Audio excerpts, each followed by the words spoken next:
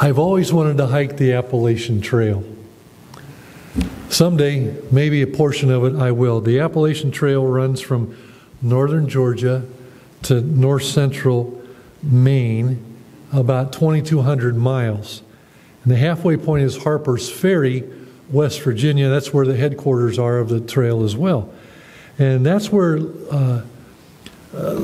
Jane Lee and Geraldine Largay started their journey heading northbound from the halfway point to the finish line north on April 23, 2013.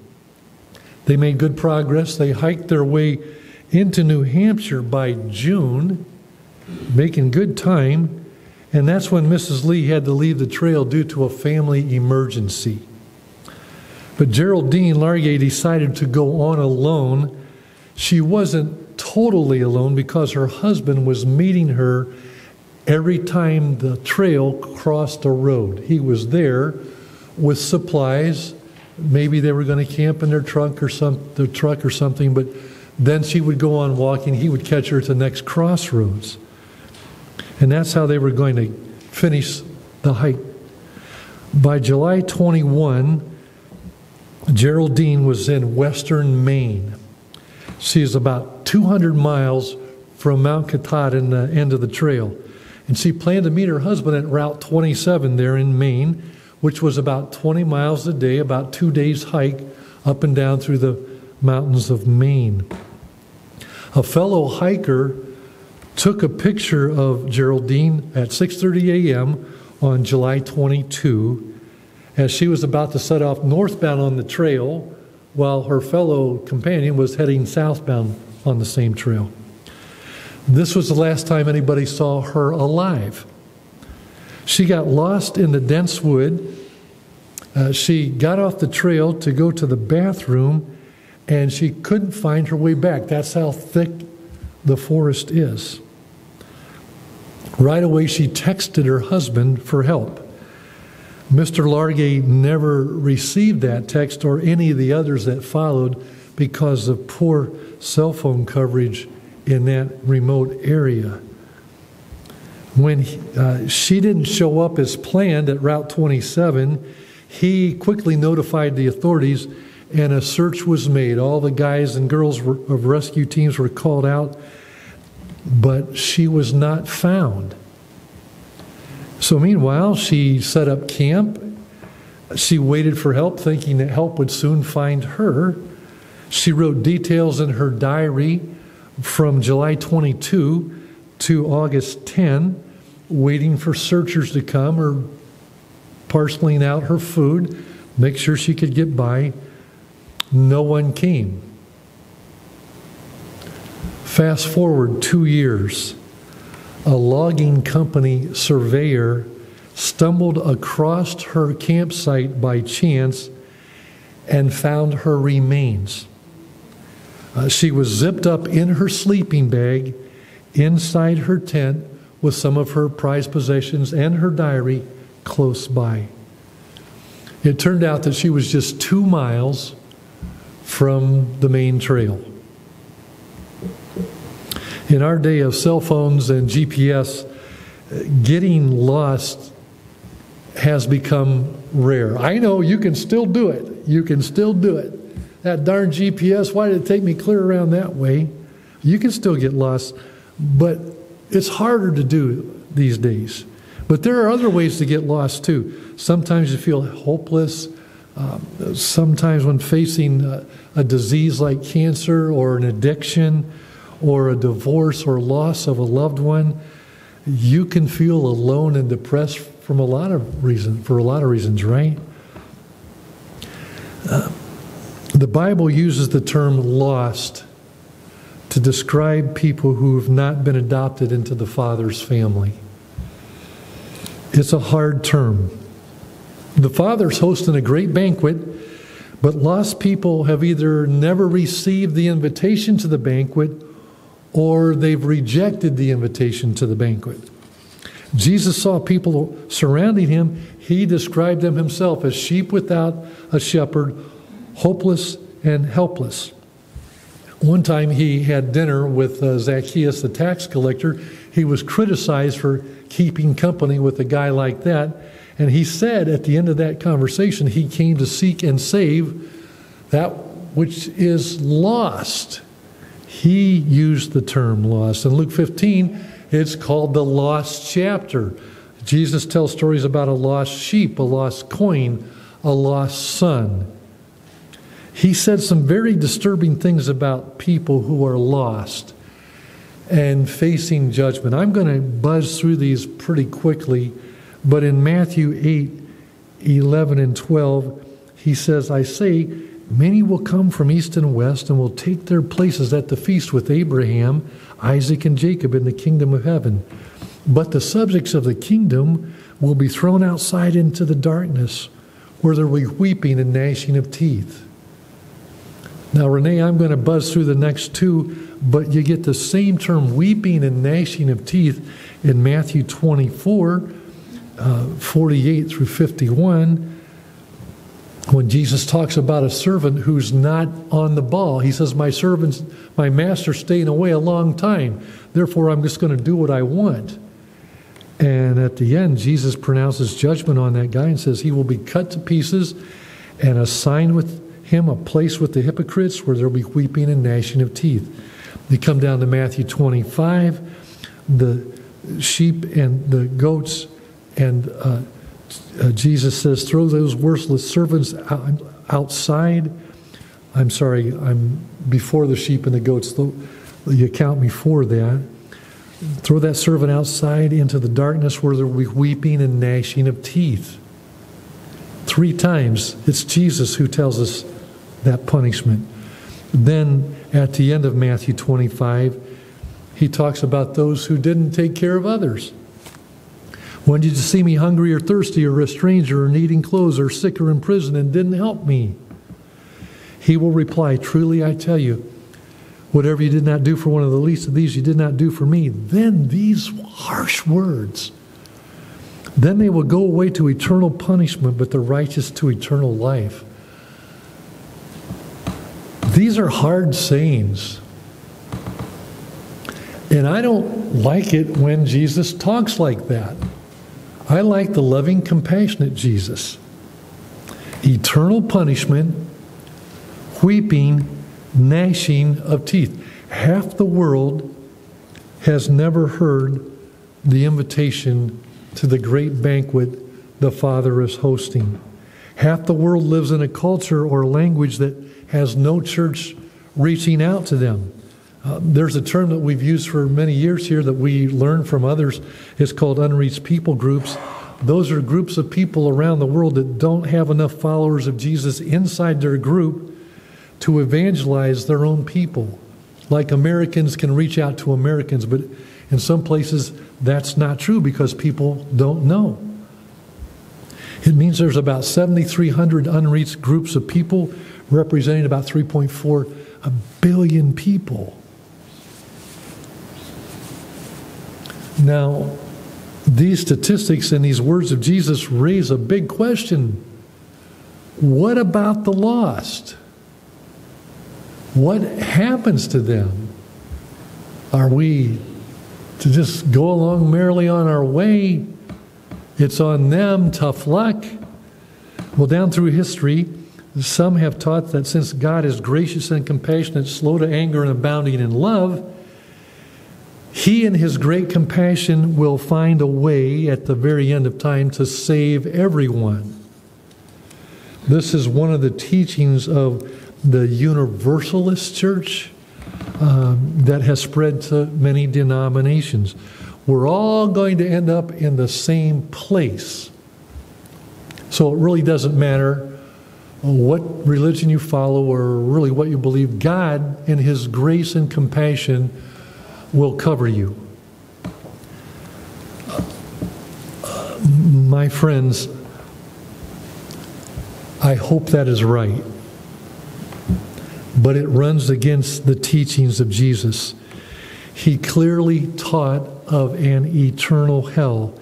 In Luke chapter 16, verse 19 through 31, you remember the story of the rich man and Lazarus that were separated by this deep, unchangeable gulf between the saved and the lost. Jesus' story, not ours, right? That's the story of Jesus. In his most famous sermon, he clearly taught that the majority of people in the world are on the wide road that leads to destruction. I don't like it. What are we supposed to do with these very clear statements from Jesus himself? Think about it for a minute with me. If sin will be overlooked by God, then the death of Christ was meaningless. He didn't need to come and die if there's another way out of this mess. He alone is the atoning sacrifice for our sins. But if everyone is saved, then his terrible death was not necessary, right?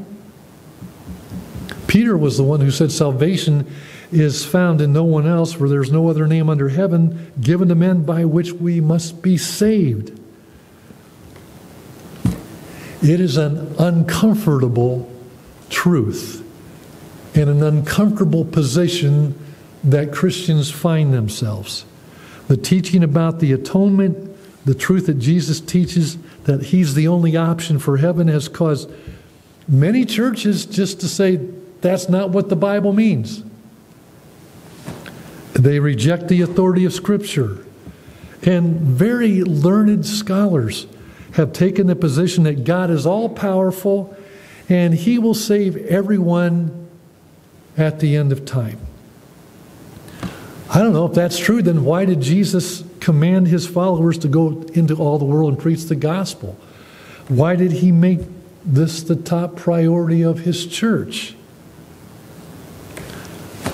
Some people believe that since God is just and fair, he will not condemn a person who is sincere and at least seeking truth. I don't know what you do with that. That's a hard one. Henry Cobb was the architect and Bruno Thurleman was the engineer. These were experienced, professional, sincere men who designed and built the 60-story John Hancock building in Boston in the early 70s. It's a beautiful glass building that reflects the sun. It was a trendsetter at that time. But even during construction of that skyscraper, several 500-pound sheets of glass fell away from the building to the street below. The opening of the building was delayed for almost 4 years. The cost of the building originally was $75 million. It turned out to be $175 million. It was discovered that there was a flaw in the window design. And so eventually, all 10,334 panes of glass had to be taken off and replaced at the cost of the glass manufacturer. At one point, that 60-story building became known as the Plywood Palace in Boston because it was just covered with plywood. Not very appealing to the eye. But the architect and the contractor and the window manufacturer were very sincere about their work. Sincerity ignores reality sometimes. I would ask you this very hard question. What does the Bible teach about the eternal condition of those who never accepted the gospel, never heard the gospel? What do you do with that? The famous verse that we all know is John 3:16 and 17 and 18. And then verse 36 of John 3. Let me read that for you. For God so loved the world that he gave his one and only Son, that whoever believes in him shall not perish but have eternal life. For God did not send his Son into the world to condemn the world, but to save the world through him. Whoever believes in him is not condemned, but whoever does not believe stands condemned already, because they have not believed in the name of God's one and only Son. Now, skipping down the chapter to verse 36, whoever believes in the Son has eternal life. But whoever rejects the Son will not see life, for God's wrath remains on him.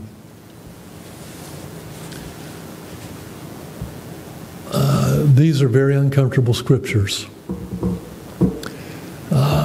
We are committed to the authority of Scripture, whether we like what it says or not. That's where we are. The Scripture clearly teaches that some go to eternal life and some perish. God's intent, according to chapter 3 of John, verse 17, is that the world would be saved through Jesus. So what do we do with the universalist thinking that all roads lead to heaven? This is the uncomfortable truth for a church doing Missions Month this October. The uncomfortable truth, oh yeah. What about the lost, and what about my responsibility to the lost? Jesus said in unmistakable terms, I am the way, the truth, and the life. No one comes to the Father except through me. And then again, Peter adds in Acts 4, verse 12, salvation is found in no one else. It's clear there's two kinds of people, the saved and the lost. It's clear that the way of salvation is through Christ. No one comes to the Father except through me. But the question for us is what to do. How can a loving and just God be like this? How do you explain that to your friends and acquaintances when we get into these discussions and they say, you really don't think a loving and compassionate God would actually send people to hell who rejected him one time or who've never heard of him? It's tough, isn't it? How do you handle it? God did not create robots that are programmed to love him. He created mankind with this freedom to choose. All of us at first chose the option of rejecting him and going our own way. As Mitch said, all of us have this in common. This is our identity. We were lost. But God in his great love provided a way back through though the cost was revolting. Still, this is God who loves and doesn't force his way on us, but waits patiently for us to come to our senses. And unfortunately, those who choose to reject him are free to make that choice with our sorrow and compassion. This subject requires great wisdom and great grace, because we've all been there. We've all sinned. We've all fallen short. No one is innocent. All stand condemned. I would say that we don't have the same level of condemnation. This is one example of Jesus kind of maybe giving greater punishment and a little bit lesser punishment. Here's one. Jesus said in Luke 10, it would be more bearable for pagan cities like Tyre and Sidon in the day of judgment than Bethsaida and Capernaum. Why? Well, because in the last two cities mentioned there, Jesus performed many miracles and taught there. He showed up there, and people did not repent and turn to him. The first two towns mentioned in that text had less information. They also did evil and didn't turn to God. It seems like Jesus is saying it'll be more bearable for the pagan cities who rejected him than the cities of the Hebrews that had some form of faith and rejected him. It's delicate. I know that some say it's based on how much light you have received and what did you do with that light when you received it. What did you do? I have a friend here in town that's a minister. He did not grow up in a Christian family. He never went to church as a kid, but he heard a little bit about the Bible from some friends and some other people. As a little guy, being impressed with his classmates, he decided he was going to save up his money, and he went to this is an old school term, 5 and dime store, and decided that he would use his money at age 10 not to buy candy or baseball cards or comic books, but to buy a Bible. One of those little Bibles, New Testament and Psalms. Those little Bibles that we used to have. He read a chapter a day. At 10 years old, nobody to teach him. He didn't understand much. He got into some of the stories of Jesus that were helpful in understanding, but really he was on his own. Little by little, he was given more light, and desire grew in him to know more about it. And even now, not far from where we sit, he's still teaching and speaking for Christ. God does give more light to people who respond to the first glimpses of light.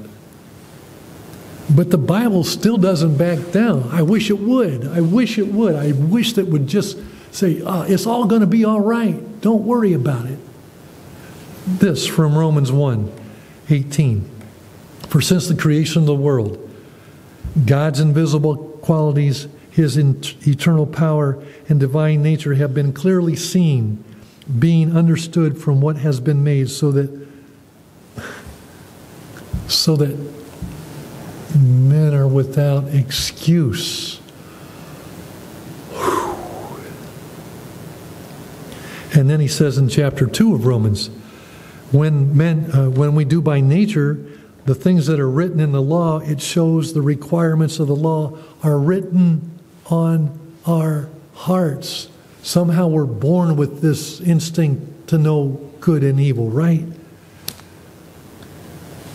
Well, God's solution for lost people is to send human messengers. That's what he wants done. Paul said, everyone who calls on the name of the Lord will be saved. How then can they call on the one whom they've not believed in? And how can they believe in one whom they've not heard? And how can they hear without someone preaching to them? And how can anyone preach unless they're sent? As it is written, how beautiful are the feet of those who bring good news. Suppose no one goes to these 7,300 unreached people groups. Suppose no one tells these 3.4 billion of their lostness and of the way out. On this, the Bible is silent. What about those who've never heard? What about those who've never been baptized? For me, the answer is simple, because I am simple. There is one judge, and it isn't me. He is gracious and compassionate. If he chooses to do something outside of what he says in the Word of God, that's certainly his choice. He is sovereign. He has got all authority. He can do what he wants. But from what we can read in Scripture, Christ is the only alternative. We have this beautiful statement from Revelation, it's chapter 16. Yes, Lord God Almighty, true and just are your judgments. He's going to do the right thing.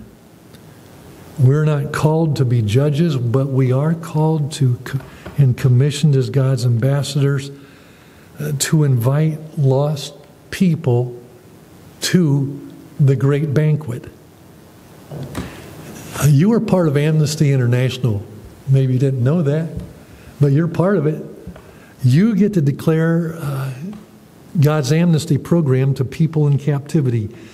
You explain how you yourself were set free and how they can be too. Again, God can save anyone he wants. He doesn't owe us an answer, right? But if there's a way to God outside of Jesus, He has not told us so in Scripture. Here's what I know. The condition of the lost breaks the heart of God, but it doesn't seem to register with God's own people. It doesn't seem to activate them. It pretty much causes us to say, well, it stinks to be them. Sorry about that. And we move on. I can invite the girls up to help us close in worship here and song in just a minute. Jesus said, I am the way, the truth, and the life. No one comes to the Father except through me. This is what we know for sure. We know for sure that the road is narrow. 9 out of every 10 people are lost. 1 of every 2 have no messenger. And the church, the sleeping giant, rolls over, adjusts its pillow, and goes back to sleep. Why are we like that? Do we think there is another way? Do we think that someone else will take on this responsibility? Or is it just because we don't care? It's a hard subject, probably one you didn't want to hear when the Buffalo Bills are playing football on Sunday morning, but it's disturbing. Last night, Deb and I went to see our granddaughter perform in a musical. I didn't know anyone there. Small theater, Amherst. Every room or every seat taken, though. I don't know, 125 people there maybe, I don't know. We stayed for a little bit. I stayed too late. We talked a little bit, and I couldn't help but think, all these people, all these great people listening to live music now and having fun, and probably going to get up this morning and watch the Bills game, and probably not very many of them going to spend time breaking bread together with the saints. And what about them? Would you pray with me, please? Father, thank you for the clear teaching of Scripture, even though it's not fun to read. Help us to share your amnesty program. Fill us with passion and compassion for people. Help us to be faithful with the opportunities you put in front of us today and this week to have conversations and share invitations with people who've never received an invitation and just don't know. Lord, there's a job globally and there's a job locally. Would you use our church to raise up and send workers out into the harvest field? Help us to send them globally and locally.